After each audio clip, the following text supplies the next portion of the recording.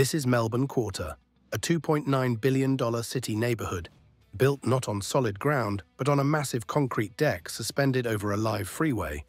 While 11.5 million cars drove directly underneath, over 3,000 workers spent more than 1.3 million hours constructing this engineering marvel.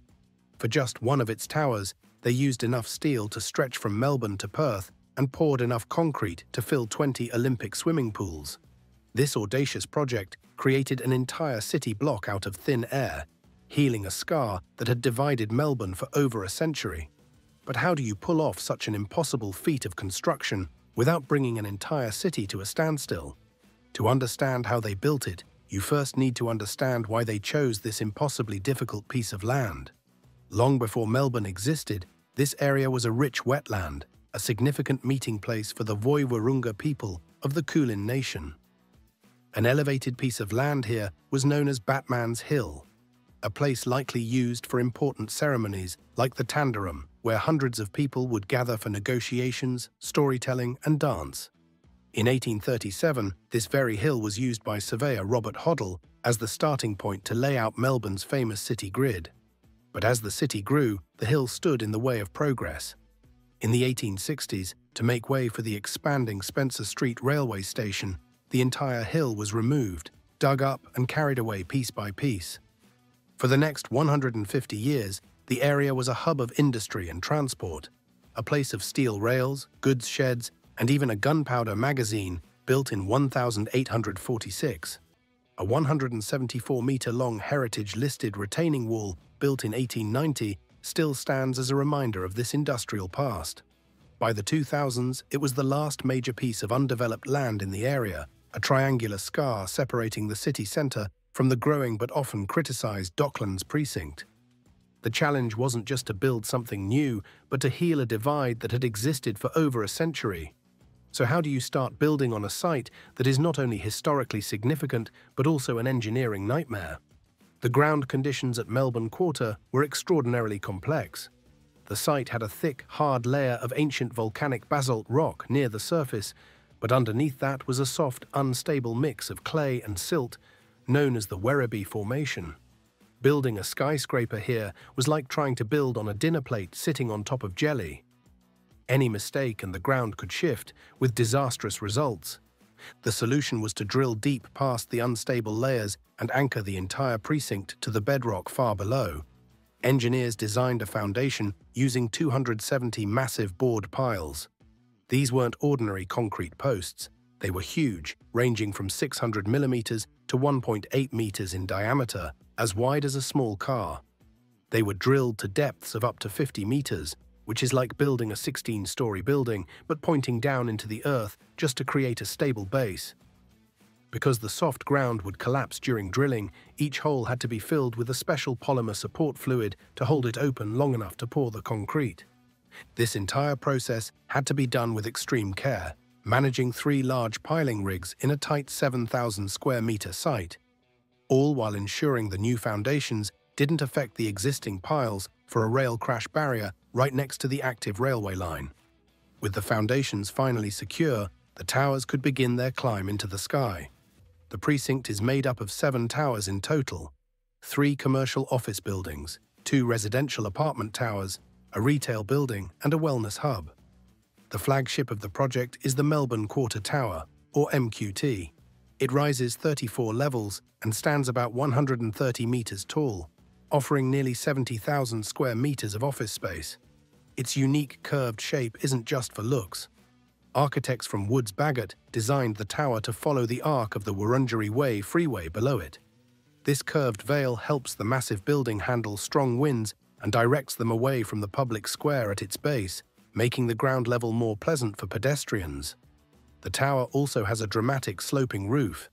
This was a clever solution to a planning challenge. The design had to make sure that the public parks and squares below still received enough sunlight, and the sloping roof allowed the tower to be tall without casting a permanent shadow on the green spaces. But the most amazing part of this tower wasn't even built on the site. It was built in pieces in factories miles away, ready to be assembled like a giant puzzle. The unique, sloping roof of the Melbourne Quarter Tower is an engineering marvel of prefabrication. It's made from 700 tons of structural steel, but assembling such a complex shape, with its 28-degree pitch, high above a busy city, would have been slow and dangerous. So the engineers decided to build it on the ground first. The entire roof was designed as a series of massive pre-assembled modules. There were 53 modules for the main roof section and another 10 for the plant room that houses the building's services. These giant steel sections were built and even partially covered with cladding in controlled factory environments by 30 to 40 different contractors working at the same time. Each module was carefully designed to be just the right size to fit on the back of a truck. They were then driven to the site, where a crane lifted them from the freeway level all the way to the top of the 34-story tower. Each piece was placed with extreme precision, a process that required over 26,000 documented welds, which adds up to over 70 kilometers of welding in total. This method of building off-site meant the complex work was done safely on the ground, turning the on-site job into a high-stakes assembly puzzle. But if building a skyscraper over a freeway wasn't enough, the engineers decided to hang a park in the sky. Floating 10.5 meters above the traffic of Collins Street is Melbourne's first sky park. This 2,000 square meter green space is a public park, with lawns, trees and seating, all suspended on a massive deck that connects the precinct's commercial towers. Creating this elevated oasis was a huge structural challenge, but keeping people safe was even bigger. The park is surrounded by a special safety barrier that looks delicate but is incredibly strong. It's made from a stainless steel mesh called webnet, with wires just 2 millimeters thick. This isn't just a fence, it's a highly engineered fall protection system. It has a C5 rating for crowd loads under Australian standards, which means it's strong enough to hold back a large, dense crowd pushing against it with force. But the design is even cleverer than that. This high-strength safety mesh also acts as a trellis for a vertical garden. Climbing plants like Japanese wisteria grow up the mesh, turning a safety feature into a living green wall that provides shade and a connection to nature. It's a perfect example of how the entire project aimed to blend world-class engineering with a focus on creating green, livable spaces, a goal reinforced by the precinct achieving Australia's highest sustainability rating, a 6-star Green Star for communities.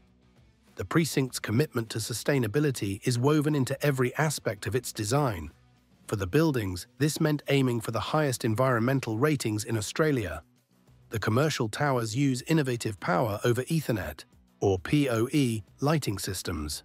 This technology uses a single standard network cable to provide both power and data to every light fixture, which dramatically reduces the amount of high-voltage electrical wiring needed and allows for a smart, centralized control system.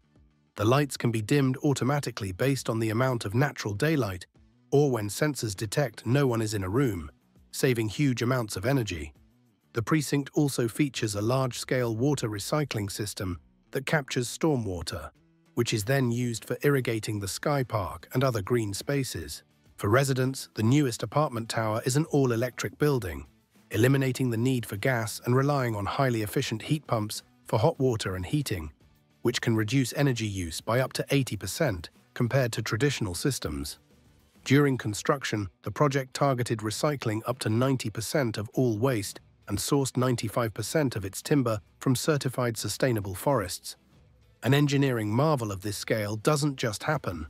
It takes a huge amount of money and raises important questions about how our cities should grow. The entire Melbourne Quarter precinct is a $2.9 billion project. The flagship tower alone attracted a massive investment of $1.2 billion from the National Pension Service of Korea, one of the largest pension funds in the world. Other parts of the project are owned by major investment funds like APPF Commercial and Aware Super. Construction on the precinct began in 2016, and the final tower is scheduled to be completed in early 2026, a full decade of work. While the project itself has been celebrated, it exists in a city that has learned hard lessons from past megaprojects. The nearby Docklands area, which began its transformation in the 1990s, has often been criticized for feeling disconnected, windswept, and lacking the vibrant street life Melbourne is famous for. Melbourne Quarter seems to be a direct answer to that criticism. by dedicating more than half of its 2.5-hectare site to public open space, creating new laneways like Gunpowder Walk, and using extreme engineering to physically connect itself to the city grid. The project is a bold attempt to ensure a new precinct can be woven seamlessly into the heart of an old city.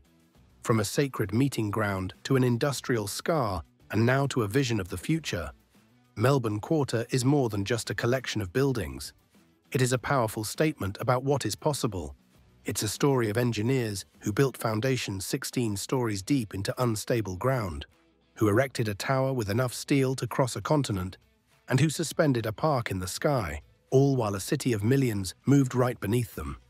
If you enjoyed this deep dive into the engineering behind Melbourne Quarter, make sure to hit the like button and subscribe to Ultimate Megabuilds for more stories about the world's most amazing construction projects.